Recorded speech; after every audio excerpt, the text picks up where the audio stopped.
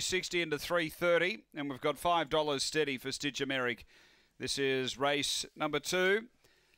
At the start here, second of the day, 260 for Absolute Dream, the favourite here. They've moved in well. We're right to race. Set to go.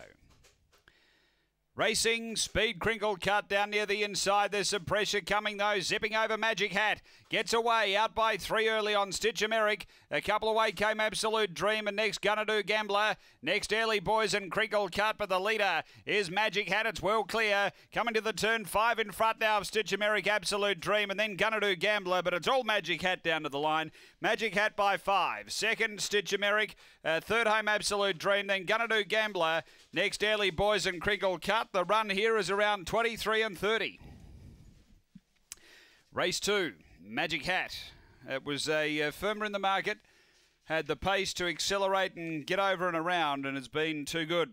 Ray Barkler, Fabregas, Chaos Chloe has got the prize here, leading all the way. Second to 5, Stitch Americ, comfortably holding second.